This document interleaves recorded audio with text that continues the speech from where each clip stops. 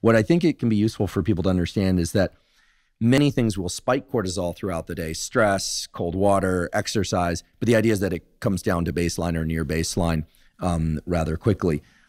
One of the worst situations, as you pointed out, is when the highest level of cortisol is consistently shifted to the afternoon period. In fact, that's a pretty reliable signature of certain forms of depression. This is work by my colleague David Spiegel at Stanford Psychiatry and the great Robert Sapolsky of Why Zebras Don't Get Ulcers, Behave, et cetera, and Fame. Lots of popular books there. I think that if people are trying to regulate their cortisol and they just understand that basic contour, that the baseline should be, rise pretty quickly after one rises in the morning.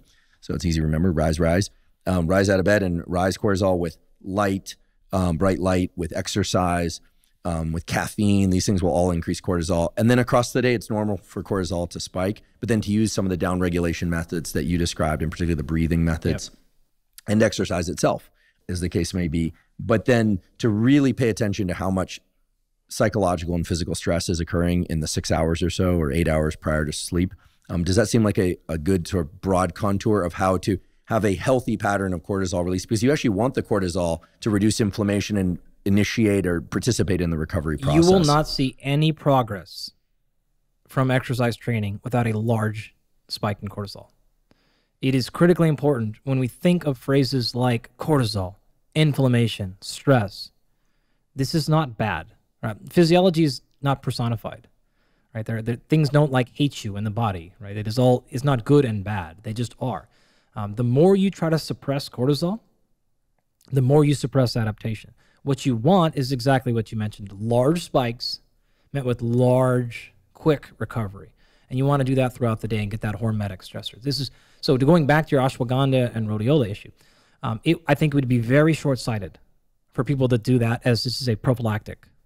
Okay, because if you blunt cortisol, you're going to cause immunosuppressant. Yeah, especially early in the day. Totally. Taking ashwagandha before going to train is counterproductive. Yeah, we do not this is not a baseline part of our foundational package, right? If you go look at the athlete foundations or the athlete resilience protocols that put together, you're not going to see these things in there for that specific reason.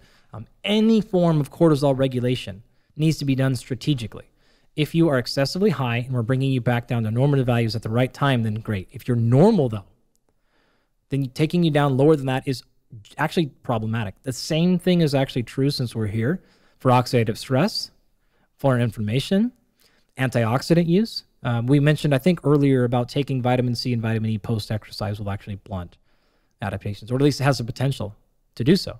Same thing, right? If you're modulating this response just because, and you have not done so because of actually biological testing that indicated you needed to do such, then you actually may be making things worse. And so we see this constantly with people who take a number of supplements and substances for sleep, and then they wake up the next morning groggy, and your cortisol suppressed.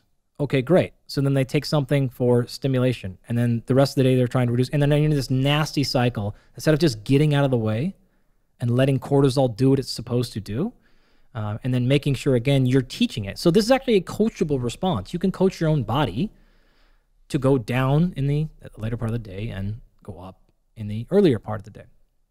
You want to make sure that you are driving that train with intent. And so, again, to reiterate, if you don't need that, you shouldn't do it, right? If you don't need to lower cortisol, you shouldn't walk around doing it.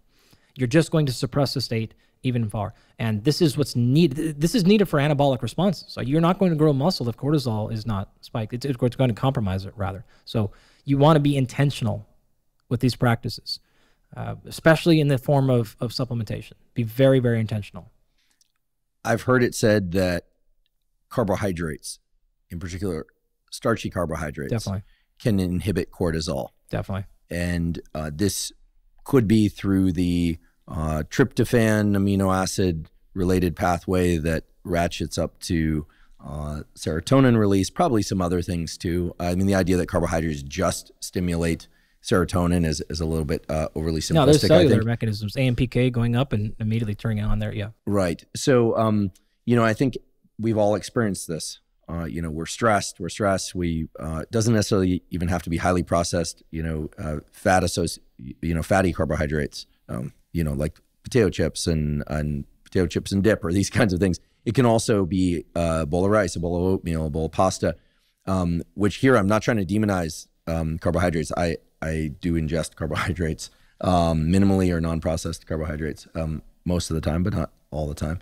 And they have a fairly potent effect on lowering stress and perceived stress and even quality of sleep, which is not to say that somebody has to load up on them like crazy unless their glycogen is really depleted. Yeah. Talked a lot about this in the endurance episode. I know we'll touch on it more in the nutrition and supplementation episode. But in thinking about the relationship between carbohydrates and cortisol and what we've just been talking about in terms of cortisol as being vitally important for the adaptation trigger or triggering adaptation, it's probably a better way to put it, but that it can blunt cortisol taken post-training or maybe in the evening before sleep. What are some of the basic ways that one can think about and maybe use carbohydrates in specific ways in order to, let's say, control cortisol rather than quash cortisol? You actually have alluded to it a number of times already. So we oftentimes will give people a lot of carbohydrates at night for some of these reasons. You're going to feel fantastic. A lot of people, it helps you sleep, both get to sleep and stay asleep, sleep quality. You talked about specifically, remember, think about it this way. Cortisol at its core is an energy signaling molecule. It says we are in the need for energy. Great. Epinephrine's the same way. You'll start seeing, for example, cortisol will liberate free fatty acids, put them in the bloodstream, get you prepared to do something. The problem is if it's continually elevated throughout the day with no downregulation, we start running into issues, right? So again, this is the differentiation between, oh, my cortisol is slightly elevated all day versus I had a really big spike after training, I had a really big spike after a breath protocol, et cetera, and then it went back down. So that being said, if you then ingest carbohydrates, you are telling, it is quick to see the signal, oh, we have nutrients, we have energy, again, specifically carbohydrates, therefore cortisol can sort of go back down. We don't need to be liberating free fatty acids and preparing the need for fuel. So you can help yourself go to sleep for many, as you pointed out, many mechanisms actually of why carbohydrates will help you sleep at night. For some, not all people, but some. That would be one of the relationships it has with cortisol.